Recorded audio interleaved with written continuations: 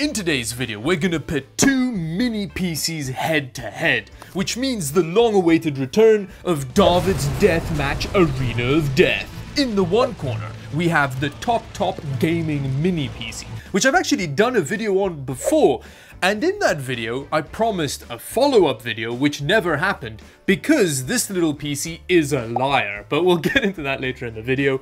And in the other corner, we have the Minis Forum Elite Mini HX90, two titans of the mini PC world battling head to head. Which of these two beasts will end up on top? I actually think it's pretty obvious which one's gonna win when you just look at the specs, but we'll get into that later. Also, today's video is sponsored by Autonomous, but again, more on that later.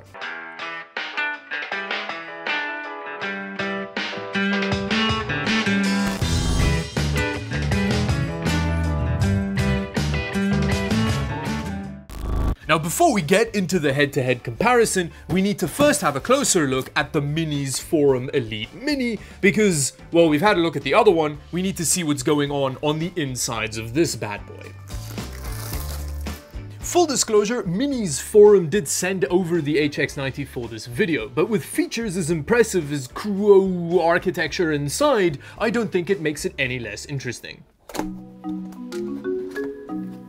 Some good quality foam with the little mini PC in there. Let's take it out. And then under here are the accessories that you get with it. It comes with a weighted plastic base so that you can put it in what I can only describe as portrait mode. Next up, there is quite a chunky power brick, which is to be expected. It's got quite high-end hardware in it. And then you also have a VESA mount, which is pretty cool. That gives you some flexibility in terms of mounting options. And here she is. Now, the first thing that I notice is that there is quite a lot of ventilation on here. This is a ventilated panel, and then there's actually ventilation on both sides. You can see through the unit, and that should help it stay nice and cool. Now, we'll discuss exactly what hardware is in here when we're comparing the two PCs to each other, but while not wishing to spoil anything, I'm concerned this little HX90 may get curb stomped in today's video. Now, in terms of rear I/O, you do have quite a lot of options, especially when it comes to display outs. So you've got two HDMI and two display ports. You've also got a microphone headphone jack. It's also got 2.5 gig LAN, which is awesome, and then 4 USB 3 ports. And finally, there's some stuff on the front, including a power button.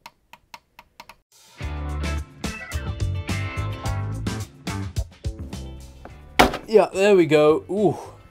Oh, okay, I guess we're starting off with the bottom of the unit, where we have a 256 gig SSD with a Wi-Fi module underneath there. Now, you do have the option to buy this as a bare bones kit, and you can also mount two 2.5-inch SSDs on this metal plate. Other than that, there's not a whole lot going on under here, so let's flip it around and open it up on this side.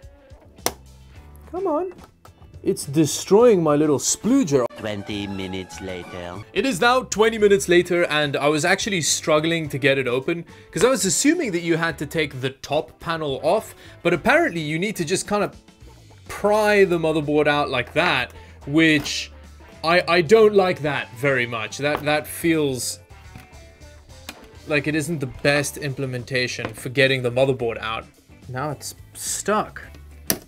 Ooh. Ooh. That just broke my tool. Oh!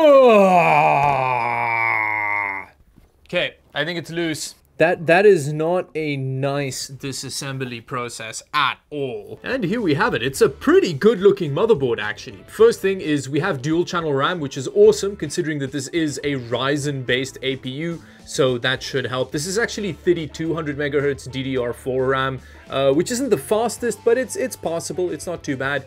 Over here, we have a pretty good looking heatsink. It's not massive, but they do use liquid metal to interface between the two, so I think the temperatures should be pretty good on here. And then we have the cutest little power delivery heatsink over here with what looks like it's a 4-phase. It could be a 3+1, I'm not entirely sure there.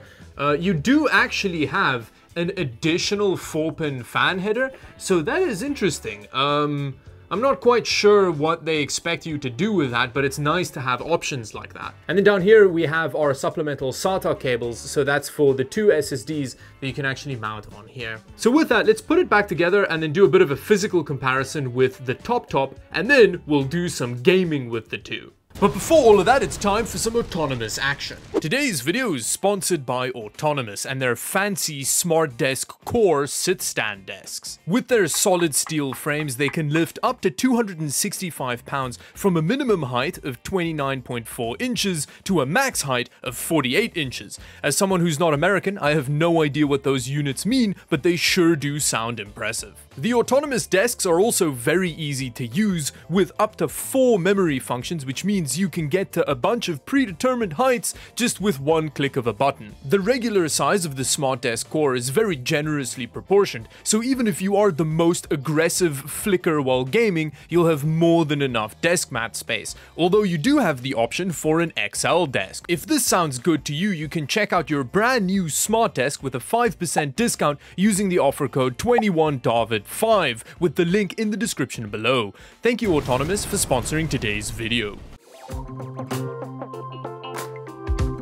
Physically, the two are quite similar. However, the HS90 is a bit more chody, whereas the top is a bit more pizza boxy. But in terms of overall volume, the top's actually a little bit smaller than the HS90. Internally, the cooling solutions are a bit more different. The top has what looks like a beefy laptop cooler, whereas the HS90 is more like a standard small CPU cooler. In terms of internal layout, I definitely prefer the top because all you need to do to get to any of the upgradable bits on the inside is lift the back off and it's just all there. Whereas with the HS90,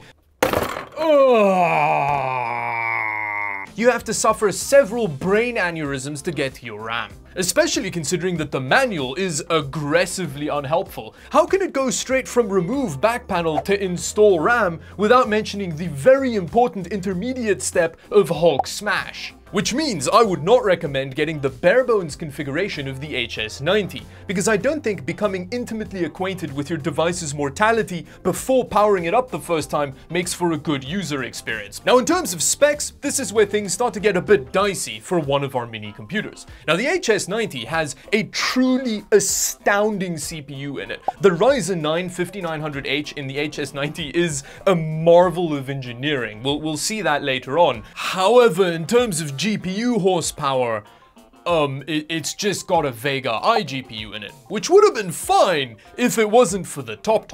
The top has a much lamer CPU in it. The configuration I have has an i9 9880H in it, which is not even the configuration I'd recommend. I'd recommend you should go for the 9750H variant, which will cost less, it won't affect your gaming performance too much, and you'll probably have better thermals as well. But the place where it becomes dicey is in terms of graphics, because the top has a GTX 1650 in it.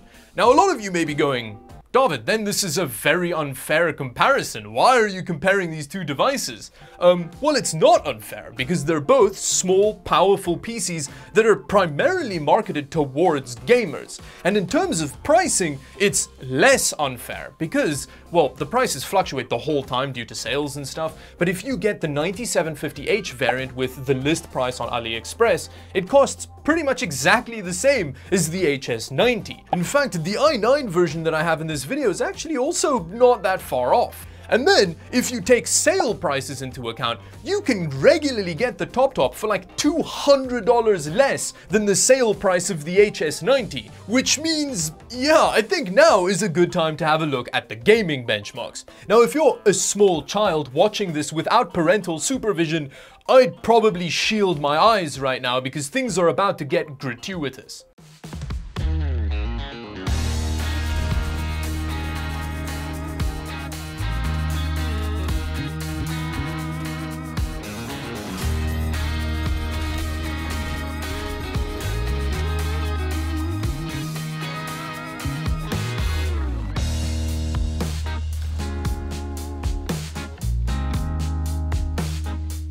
As you can see, it is not even close in terms of gaming performance between these two. In most cases, the 1% lows on the top is higher than the average frame per second on the HS90.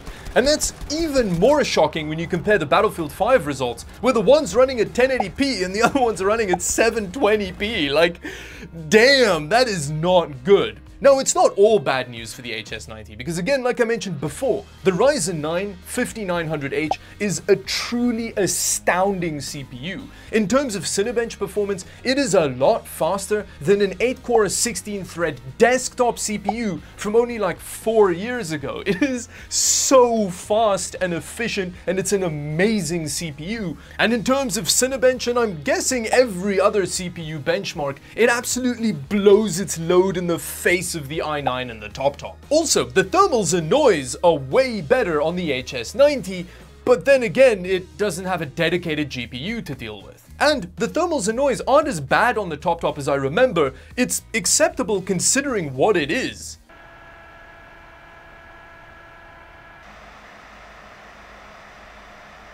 So when all's said and done, the HS90 reminds me a bit of one of those crabs that has like the one huge pincer and then like the other tiny pincer, and it ends up having to do everything with the tiny pincer.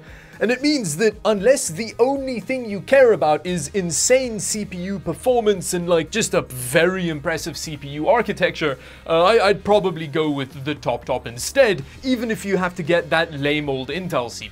Which brings me to the end of the video. Thank you very much for watching. If you enjoyed it, like and subscribe to the channel for more videos like this one. And until the next video, bye-bye.